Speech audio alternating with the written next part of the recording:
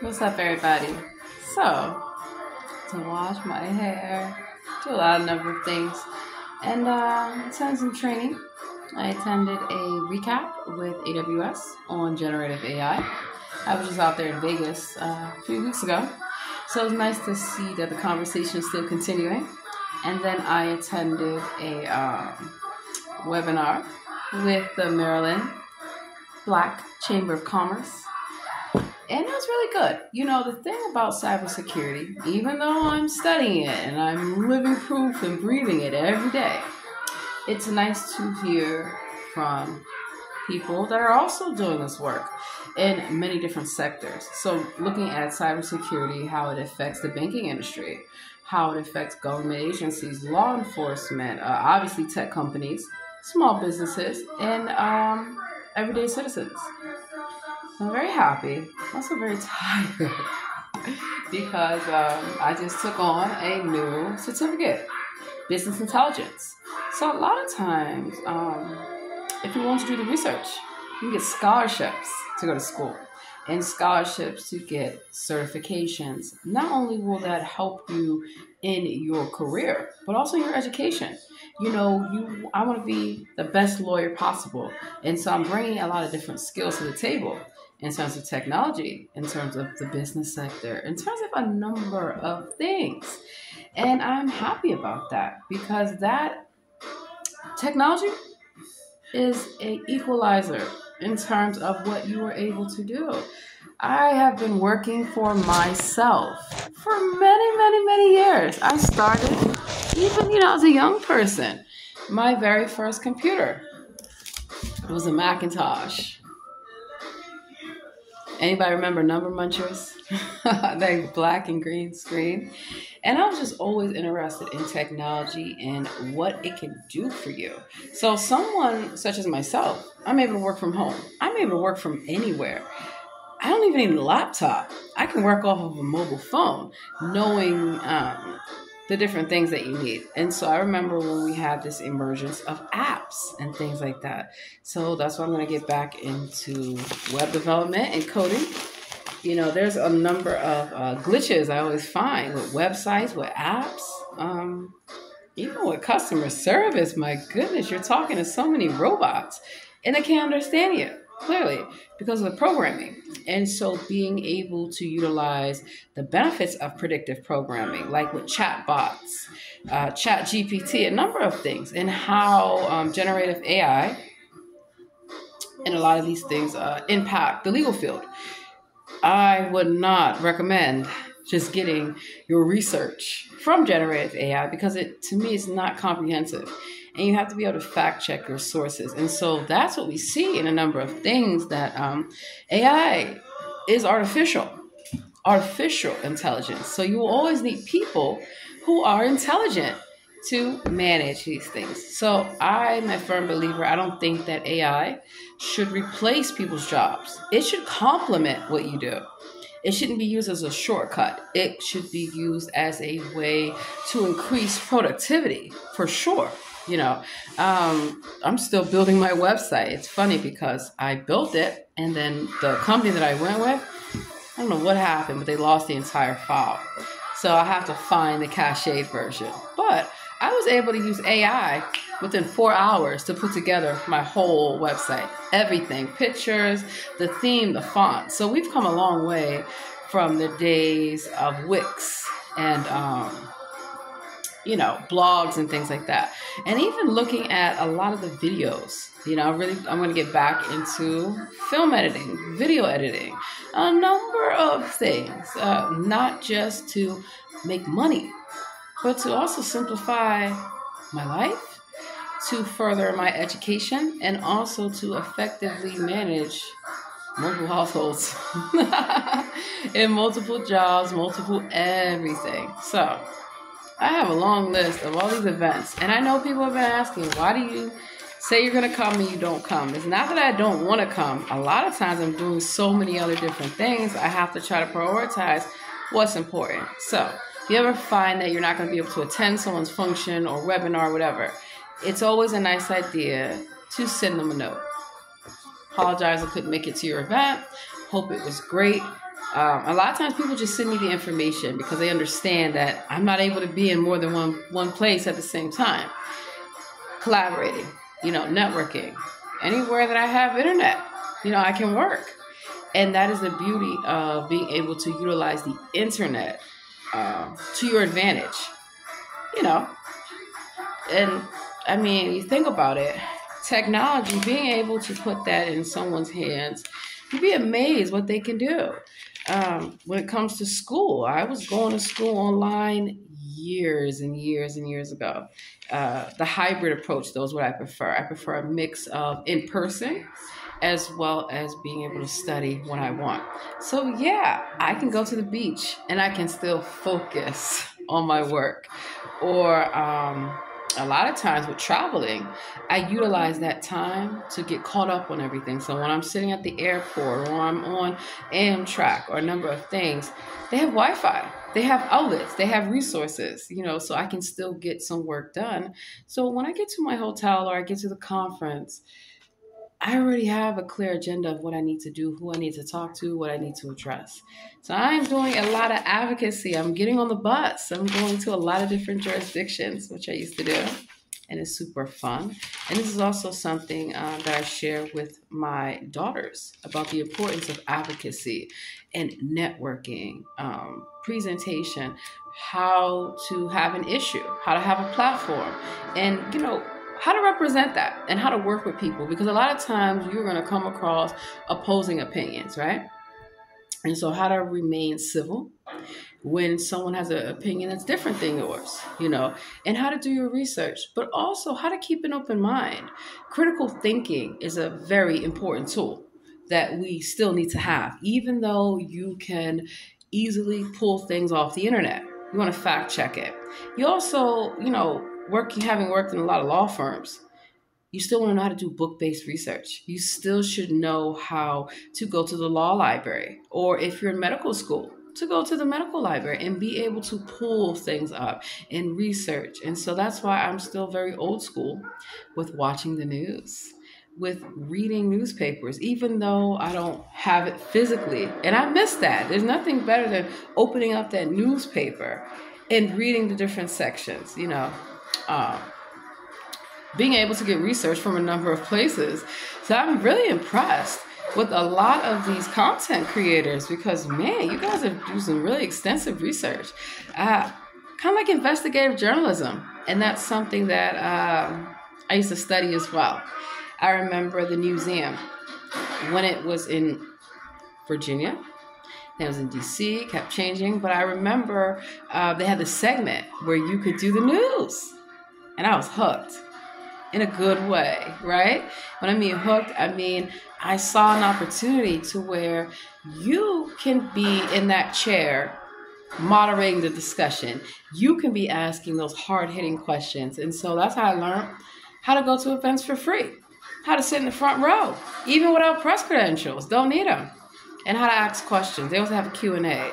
So sometimes I try to get the question in beforehand, and I think about what I want to say. There's nothing worse than hearing questions that just seem so staged, where the person that's answering already knows the answer. One thing I'll tell you, I've learned working with a lot of lawyers. A lawyer never asks you a question they do not already know the answer to. Keep that in mind. And also, the lawyer, like a lot of people, are supported by people because no one person can get it all done. This is impossible. So that's why attention to detail is important. Knowing where to get the most relevant and updated information, but also connecting, like they call boots on the ground, connecting with the actual experts in the industry, the people that you don't see on TV, the people who are writing research papers, writing thesis, writing dissertations, doing a number of things, And I like the fact that a lot of things that I do is remotely. Sometimes it's keeping in mind the time zone and then, the day of the week as well, because even it's like I have literally logged on for a Zoom meeting. It's tomorrow, or something like that. Things happen. It's not the end of the world. I've even shown up to things. I'm like, I put this on the calendar wrong, or glitches. So what I'm trying to do is look at how to make scheduling things much more easier. Having all these different platforms and the different techniques and the different benefits that they have. So that's why it behooves you, do your research. Do your research. You want to get that money? Get that free money. Get that free money to study, to learn, or get with a company. I was in a store the other day, and I always talk to people. I always tell them, make sure you talk to HR about whatever benefits that your company offers. I don't care what you do. You could be a trash man. Does that company offer a certification? Do they offer any training? I'm sure that they do. And think of it as your leg up, your next step up the ladder, And so when you want to get promoted, when you want to go for a high paying job, have the credentials. You don't have to spend thousands of dollars like we always were told that we have to do. There's a number of platforms. And so I value the time of the people who put these events and conferences together, which is why I reach out to them. And you also build your database of networking. Believe it or not, you may want to talk with some respect to the people at the front desk, to the people that answer the phone, especially if you need something done. And if you need them to do you a favor, to expedite something, and also, if you can make things a little bit more easier for people, it's a little bit easier for them to work with you. So before I meet with someone, I want to know what the issue is. I want to know the background. I want to know, is this a one-time incident? Especially when it comes to cybersecurity, because a lot of time when you detect one thing, you detect a lot of things. And I worked in the IT field. I was a help desk technician, an IT analyst, a number of things. And what you find is that sometimes the information is not given to the appropriate people to take action. You'd be surprised how many companies I would call on the phone or email them to let them know of something coming down the pipeline. And they would just ignore me. Oh, no, we have IT people. We got it. And then they have cyber breach, or they have an internal theft ring, or a number of things, or a glitch. Yeah, a glitch. And so that's why I pay attention to banking. And I tell people, use precaution when using a lot of different apps, with using a lot of these fintech companies. It was very frustrating to me today, having to call one company and you can't even get a person on the phone. So while a lot of companies may feel that they can just automate everything, you still need people to operate these systems. You still need people who understand how they work. And you're going to still need people to assist people. I help develop different Q&As and databases, query databases, but also help desk databases. And so you think about the most commonly asked questions that people have. And nowadays, with being able to work remotely, where a technician can access and you can share your screen, they're able to quickly diagnose a problem. But part of the issue is, though, I feel that there needs to be more cybersecurity training with entry-level workers. I don't feel that cybersecurity should just be relegated to the higher-ups. Frontline workers should know, especially when it comes to theft, when it comes to ATM skimming, when it comes to POS skimming, a number of different things. And you're always going to need technicians. You're always going to need people to do these things, And so it's going to be a great day. I drank my coffee. I'm about to get ready to run out. Got a number of things to do before I hit the road. But technology, harnessed the right way, can do a lot of good for society. It's when we have bad actors who manipulate things. And, that has a negative effect on society. So when you see a data breach, it's not just that the company was compromised. That's people's personal information, which then translates to a number of other areas. So just because you hear the word cybersecurity, it's definitely something that you should still pay attention to. And you can go to the library for free and learn about these things, or you can just Google cybersecurity, free trainings, free workshops, scholarships. I'll get ready to end. But I'll tell you that I first started thinking about this a few years ago when I applied for a cybersecurity apprenticeship. So there are a lot of apprenticeships and internships that will pay you to learn. They will, so you don't have to feel like you have to have all the skills up front. Look at what the program is seeking to make your application stand out, and look at what you can learn on your own for free. So I got some AWS scholarships, so I'm very, very appreciative of companies that offer learning programs and training programs and things like that. So in your spare time, you can further your career. And I'm going to tell you, a lot of times you will hear some advice online from people who do not know what they're talking about. That's why I read the comments. I come for the comments. And I like to hear what people are saying about the information. Like I heard someone telling people on YouTube, you should, if you're not making XYZ, you need to change your job every few years. Someone that constantly changes their job, that might be a red flag. What's the problem? Are you not good at what you do? Are you not, getting a favorable report? Why are you changing jobs so much? Now, it's one thing, every job that I've changed has been a step in the right direction. Even if it meant I took less money, I looked at the benefits. So when you look at a work opportunity, an internship, whatever the case may be, look at the overall benefits.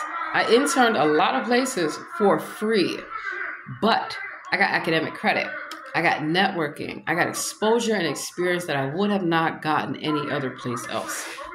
So I didn't really work for free, because then that also boosts my portfolio and my ability to show that I know how things work.